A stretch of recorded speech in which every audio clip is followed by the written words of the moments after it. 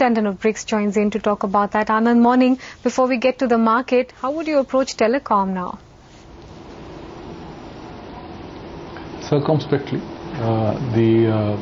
Obviously the 3G license numbers are becoming fairly large, and while one could have argued that beyond a certain number you could still justify it on the basis of efficiencies that you'll be able to drive in your system. The fact is that I think now we're getting to valuations which will make it difficult for anybody to make money on it in the near term. The numbers itself, however, overall seem to be stabilizing, so that's somewhat better news. But I think the heydays are over in terms of the kind of growth on the margins that companies were getting. From here on, growth has to plateau, and margins will remain somewhat under pressure, especially if this number portability actually comes through. Already the lobbies have managed to push the number portability back quite a bit, but I'm still keeping my fingers crossed that the regulator will not be overwhelmed by the lobbying and will force it through. And if that were to happen, I think we'll have another round of bloodletting. Bloodletting done for the market, you think, or not yet? Well, I mean, as we've highlighted earlier, there are a lot of issues that can blow up, and we just saw one happening earlier this week. Temporarily, it has been kind of papered over by putting a lot more debt into the system than already is. The amazing part is that the market seems to react positively to saying that debt can be solved by issuing more debt, but that's the way it is right now. How will the market react from here on? I think all the risks that we've highlighted continue to remain. I think the valuations still are slightly on the higher side, though obviously because the market has come down a bit over the last month or so, it has to that extent eased off. So far we don't see any reason to change our views. Anand, morning. What would you do with banks at this point in time? Because that's a sector that has been quite resilient up until now, and the earnings season also proved to be quite good for the entire banking lot.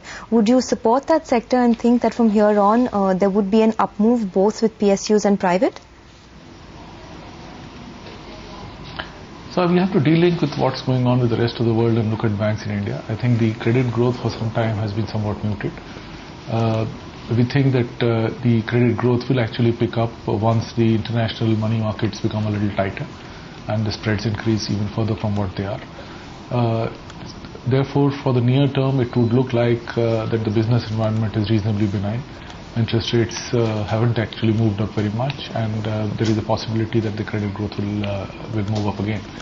That said, I think structurally it is not necessarily a great place to be now anymore, because of the simple fact that from here on we expect the yield curve to actually flatten.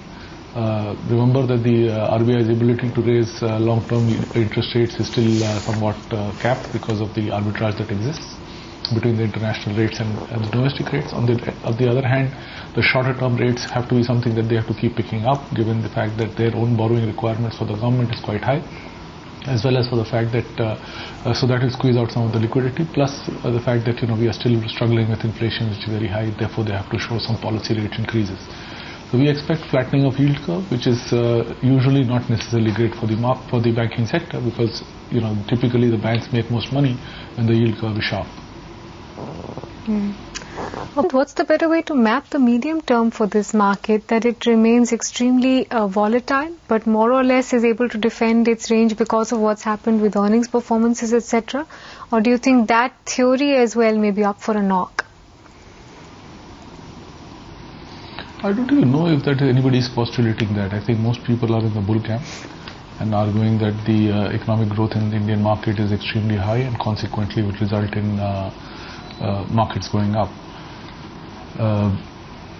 Obviously I think that the risks in the market are significant, and the valuations do not leave enough room for upside, especially since most of the earnings growth for the next year, for the current year that is coming through three major sectors, which is banking, oil and gas and metals, none of which are going to be have anything much to do with the domestic market. Most of them are sectors which will be dominated by price movements, either interest rate or of commodities, and which will be determined globally.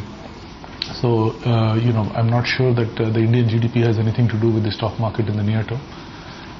Together with that, our old argument that there's more than enough supply of paper to take care of any incremental shocks that we may have in terms of inflows of money, continues to remain dominant. So I think there is a cap on the market on the way up.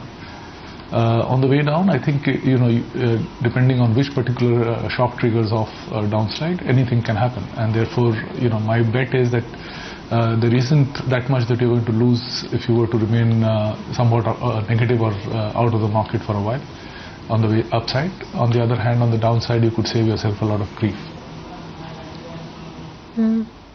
Are you sensing a leadership problem as well, Anand? I mean, banks, of course, have done their bit and the numbers have backed them up. But besides that, there doesn't seem to be a clear or discernible leader for this market. As I said, the three sectors which are supposed to lead the earnings for the current year are all commodities and oil and gas and things like that. Oil and gas, as you are aware, in India doesn't leave much upside, and every now and then we have this excitement that we will get into a free market. Forgetting, of course, the fact that we have also a big inflation issue, and therefore if you actually allow prices to go up, as they invariably will if you were to deregulate the price control, given the fact that the government is extremely hungry and therefore taxes these oil and gas, especially the petroleum products, at obnoxiously high tax rates. Therefore, these companies, every now and then you see a spike, but you have to keep in mind that the deregulation, if it were to happen, will happen only after the peaks in inflation have kind of ironed themselves out at a high level. So it's not, in my view, likely to happen anytime soon. On the commodities, of course, again, Hindalco reported very good numbers, but if you look at what's happening with Alcoa, where the volumes are not picking up, and also keep in mind the fact that China has some real issues. The Chinese market is telling you that it is down 20% over the last 4 or 5 months, and it is down 50% from the peak. That has its own story, given that China is the incremental demand supplier for commodities, especially metals. So I'm not sure that there is anything much that can actually provide leadership in India. The rest of the sectors, of course, there is things like construction, which is where I think you still have places to hide. So I would still look at banking because of a lack of any other reason other than nowadays it is fairly safe to assume that banks can't come down; they can only go up. IT, because I think there will be a mean reversion of the rupee, and it has to give up some of the gains that it has had over the last few months. Other export-oriented sectors, because of the same argument.